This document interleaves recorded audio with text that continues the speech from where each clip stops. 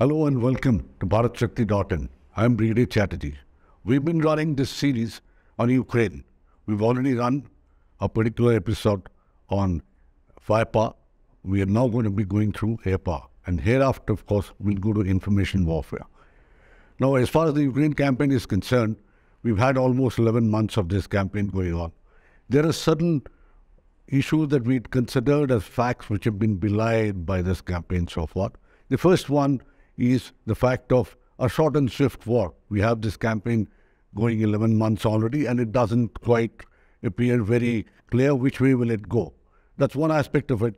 The second aspect of it is we've seen the use of air power rather minimally by the world's second largest air power nation, the Russians.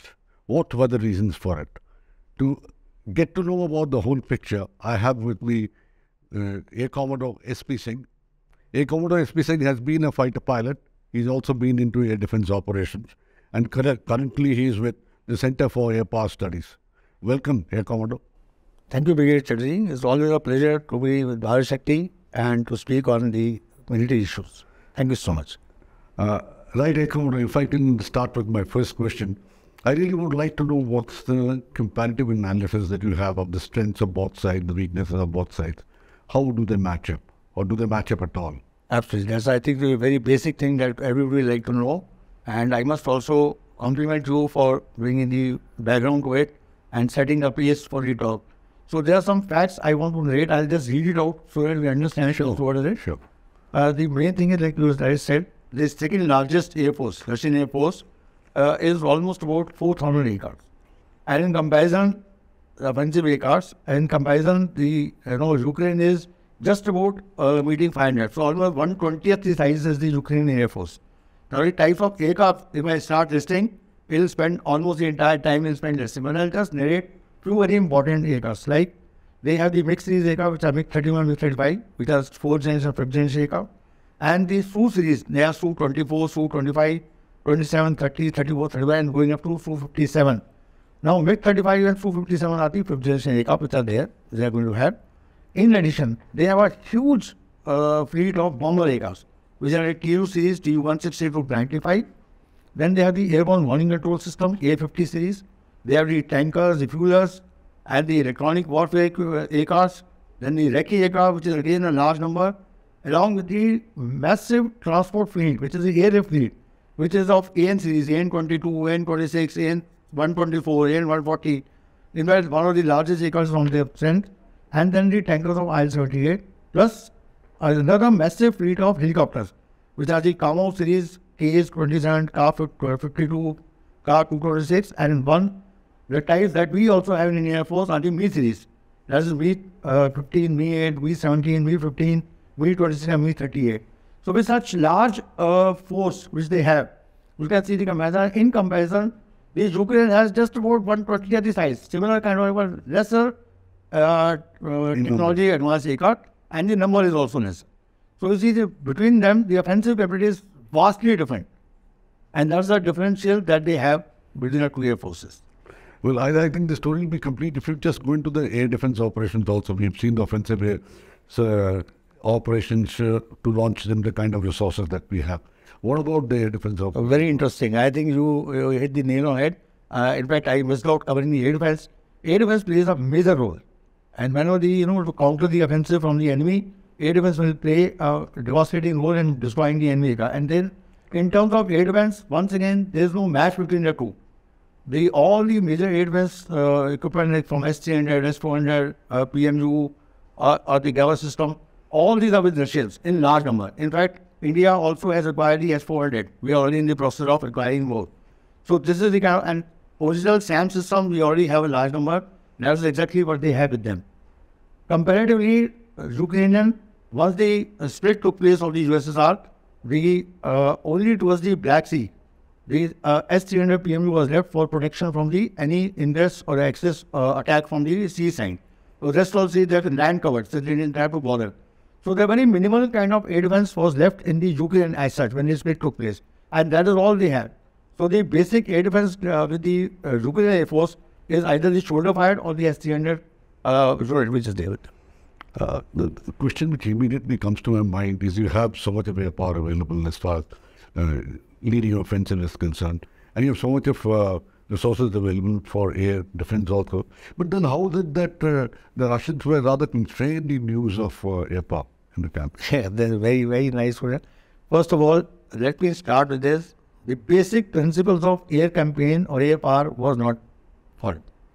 And the two basic tenets of the air power was the initial offensive use of the air power with the C8 D8 operations, then destroying the enemy air defenses, followed by the offensive, and then the ground offensive starts. And thereafter, both build up together and then joint operations start. Now, this entire tenet has not been followed. As per the psyche of the Russian forces, which has been folding out and is also known, that they believe more in the ground offensives. That's why you see large number of tanks moved in, large number of artillery moved in, large number of soldiers moved in, infantry, and they started with a ground offensive with very minimal use of the air power, just at particular areas, and thereafter that also stopped in between. Why they did this air operation?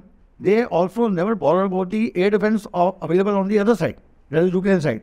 So the initial days, they suffered a lot of casualties, a lot of losses.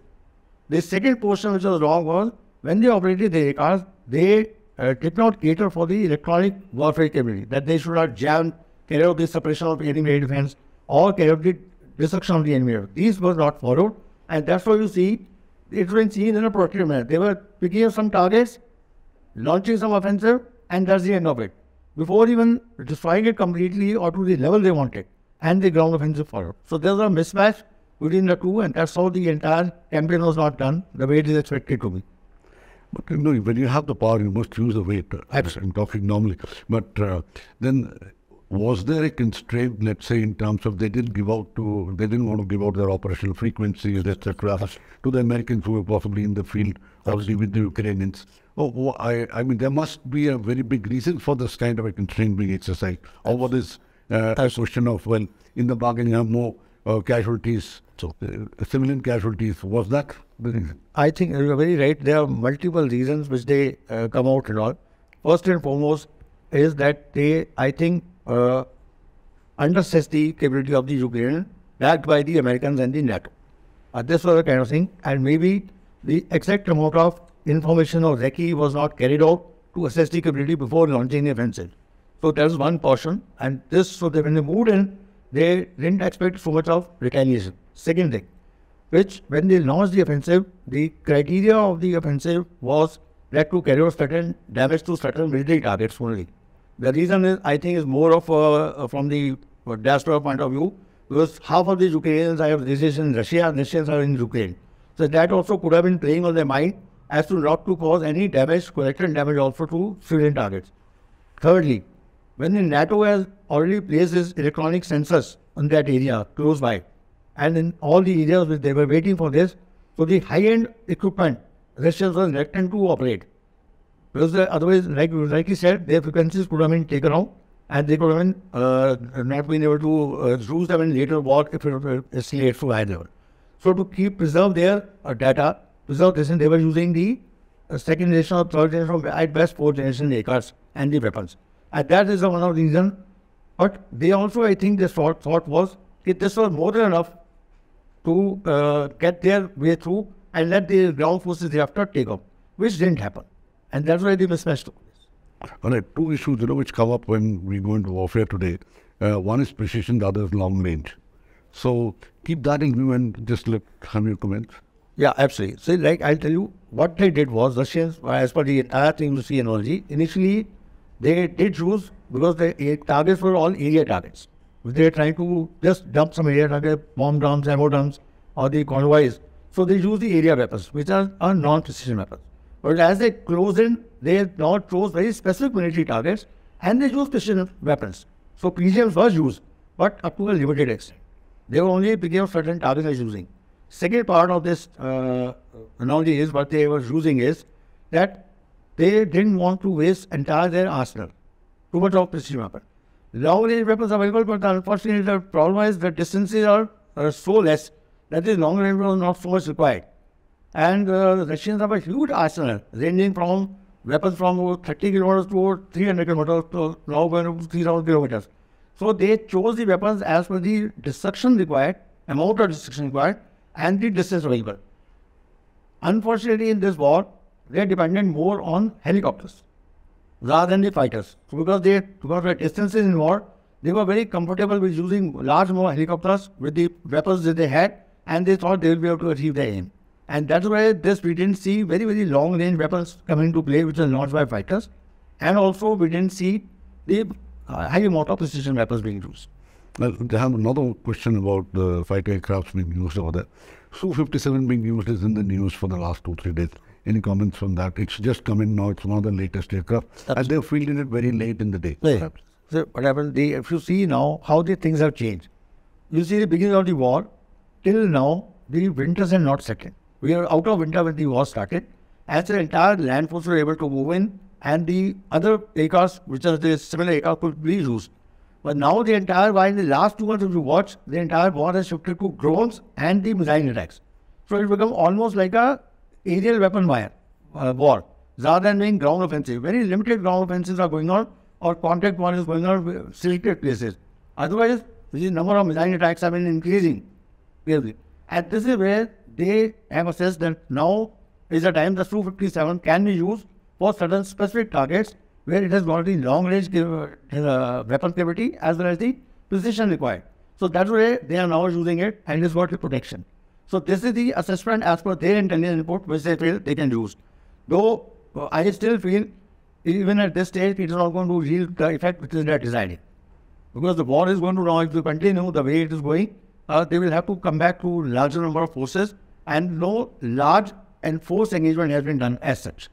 So this minimum strict use of the airpower doesn't yield the effect that is required. All right, one last question for this session. We'll have another session later on. The last question is about helicopters.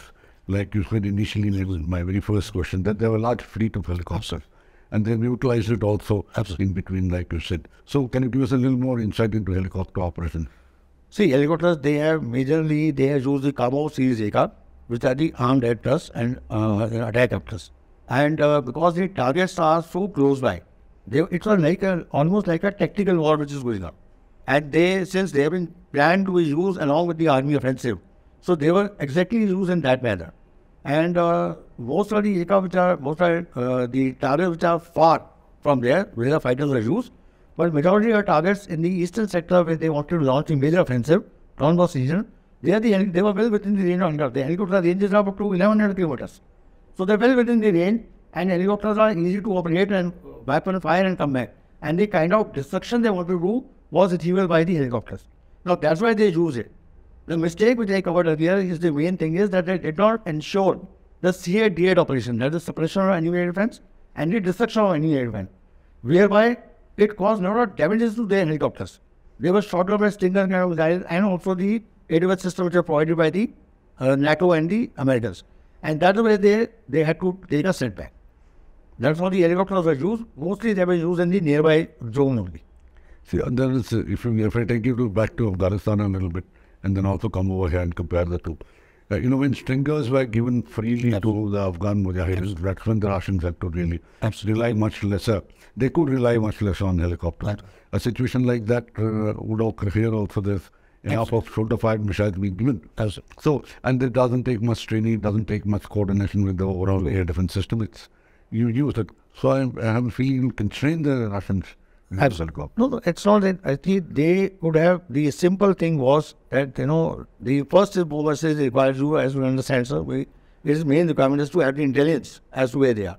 That the Stinger or the air defense systems have not been taken out by the fighter attacks for electronic means or by physical destruction, that has led to these destructions. So they had to stop for a while, they take a strategic pause in front they had to take, and then relaunch. They changed their tactics in between. They changed multiple times. They changed their tactics to deploy the helicopters in a different manner, and they brought on to long-range weapons then, so that they can fire from out of range of the Stinger. They started flying at a higher altitude. So these changes were brought in, but this could have been right in the beginning. They would not suffer so many losses. But helicopters are mainly used because of the availability, and they didn't want to use their highly precise weapons, that is fighters which are modern for fighters preparation. or the modern day weapons. This was the reason, and they were, I'll say they were quite contented with the kind of damage they were able to cause because of the helicopters. Right. Thank you, Commodore. Thank you so much for joining us over here. And I request you to join us for our part 2 also subsequently. And thank you, viewers. Thanks for tuning into BharatShakti.in. And do tune in every Monday at 6 p.m. and you will find a continuation of the Ukraine series episodes. Thank you.